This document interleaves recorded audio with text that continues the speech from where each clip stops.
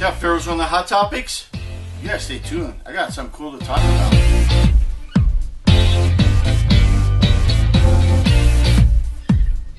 Thanks for tuning in, everyone. My name is Jeff Farrell's on the Hot Topics. And boy, in the political world, life is amazing, right? Mail-in ballots. What do you guys think of mail-in ballots? Go ahead and put down your thoughts down about mail-in ballots. Mail-in ballots, it's confusing in the way that's presented to people because mail-in ballots actually don't exist. Absentee ballots do, and what the Democrats want is universal mail-in ballots. Let me explain the difference. To get an absentee ballot, you actually have to ask for it. When you get one, if you go down to the polling place yourself, you can't vote. You're not on the list.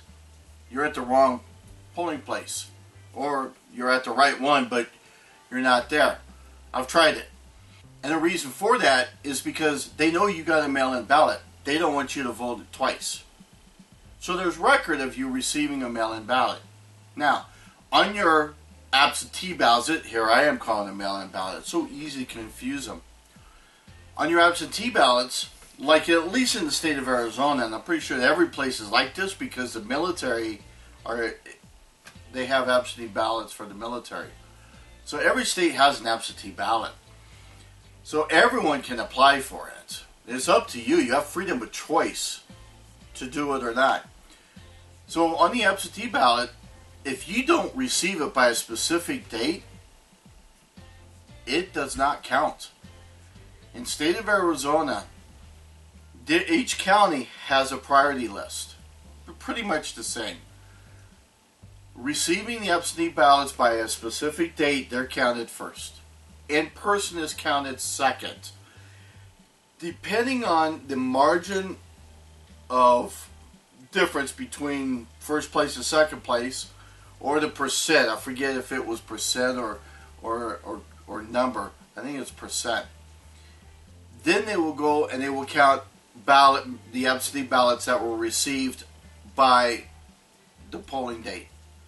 But they won't count all of them. They will only count, I don't remember the exact number, but it's like, for an example, 100,000 ballots. So they only count 100,000 ballots. And then they'll see where they stand. And then if they need to, then they continue. If you notice, if you go back and you look at the history of voting, you know, you just take any kind of district and you look it up, you'll actually see that they will, when you're watching that live, they'll actually call the race. They'll say, okay, so-and-so won with 82% of precincts reporting. Really? Those other 18% may actually be all in the other person's favor, but they'll call the race. In some cases, they'll actually stop counting. That's why mail-in ballots don't always count. Because what they're looking at is they're looking at the trend. They're like, well, these people want this, and therefore, well, these other people will probably want the same thing. So they're assuming. Now, the universal ballots, you don't have to apply for that. They just give it to you. Now, what's great about that is that means you can go down to the polling place and you can vote in person, and you can vote with your mail-in ballot. How cool is that? You get to vote twice at least. Now, because they're universal mail-in ballots, nothing's verified. So they're just mass shooting ballots out to people. Someone could have died literally 2 weeks ago. Someone could have died, 6 months ago. And because the people who are handling their estate didn't properly handle it, they still got a ballot. So you can vote for that person too. Is it legal? I don't know. It's universal mail-in ballots. When you go to submit your ballot, you're doing a little signature on the thing, but the ballot itself doesn't have your name. and your signatures change over time. So are they really checking your signature on every single one? I kind of doubt it. There's no way that massive. They are literally opening a ballot, throwing it here, putting the envelope there. I've been part of the process, I know. So they'll do that, and they don't know. They're not going to sit there, oh, well, this is John Smith. Let me go pick up John Smith. Okay, there's John Smith there. His signature. They're not going to take the time to do that. They don't have the time. They don't have the resources to do that. So let me tell you, it's important to understand the difference between universal mail-in ballots and absentee ballots. Absentee ballots is more secure. You still can get away with voting multiple times, but the universal, you're pretty much guaranteed to be able to vote multiple times. Now, I don't care who that benefits, just the pure fact that that could happen says you don't do universal mail-in ballots.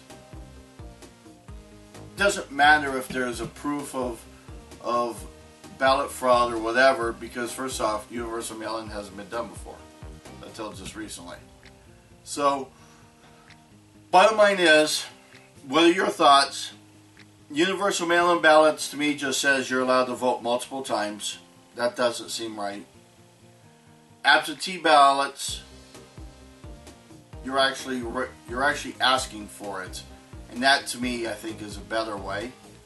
Mail-in ballots, that doesn't exist, because that is absentee and universal, so you have to be more specific. It's like saying immigrant.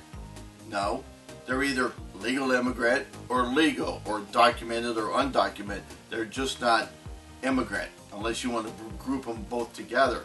So if you're calling mail-in ballots and you're grouping absenteeism with universal, they're two totally different deals. One of them allows you to vote twice and the other one doesn't. Hello. One of them opens the door for fraud. If you vote twice, that just doesn't seem fair elections, does it? So, Democrats, you're messed up. This is Jeff. Some of the hot topics. Have a great day. See you. Bye. Have fun.